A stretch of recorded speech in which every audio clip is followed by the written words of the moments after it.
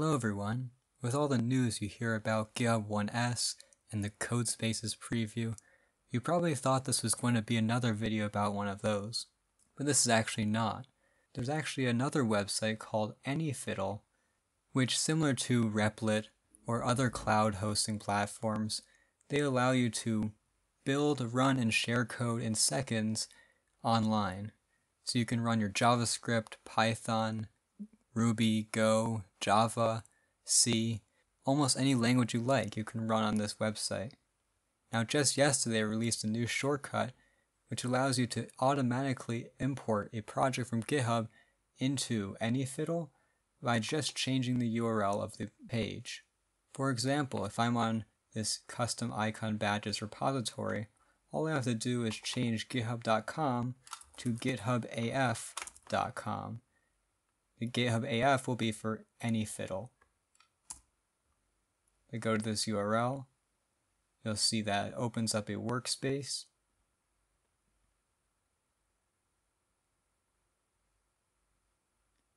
And immediately I have all of my code from GitHub and a terminal over here where I can execute commands.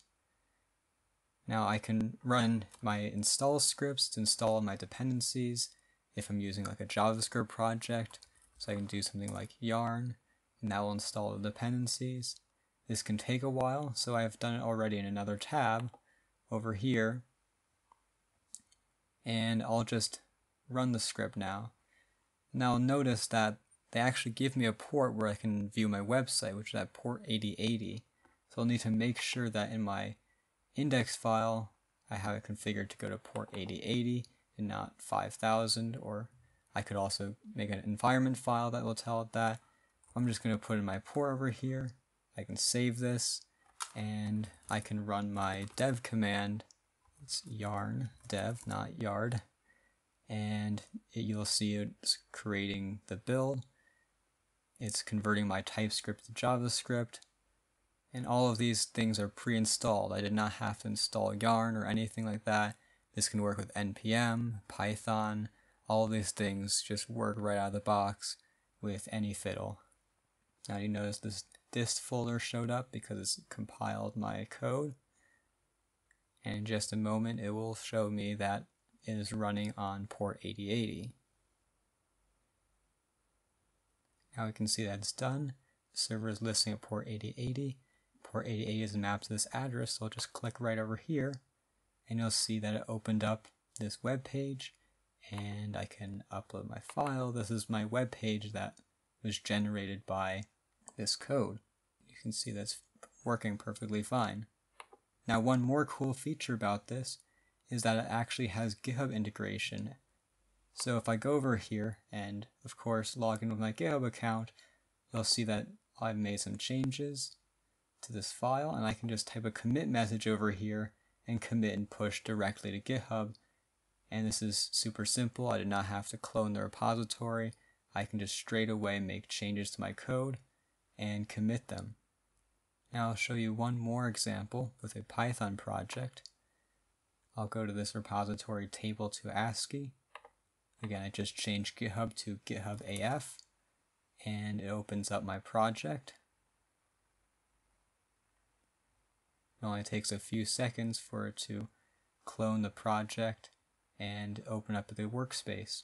Now you can see I have all my files, and let's say I want to run my unit tests. Let me try running tox.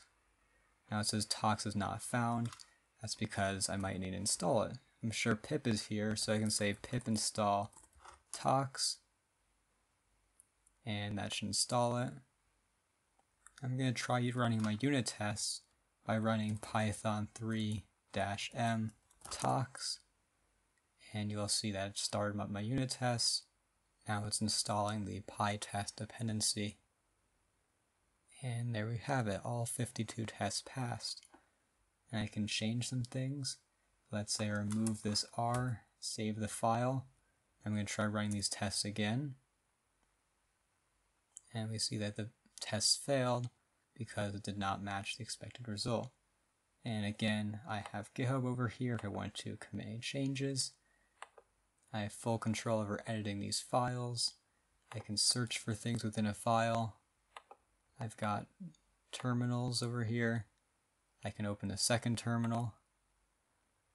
And of course, if I have a web application, it can run on port 8080. So I hope you find this useful. Let me know in the comments if you think this is something you'll use. I've also got a link to my Discord server in the description if you want to ask any questions. And I'll see you in the next video. Bye!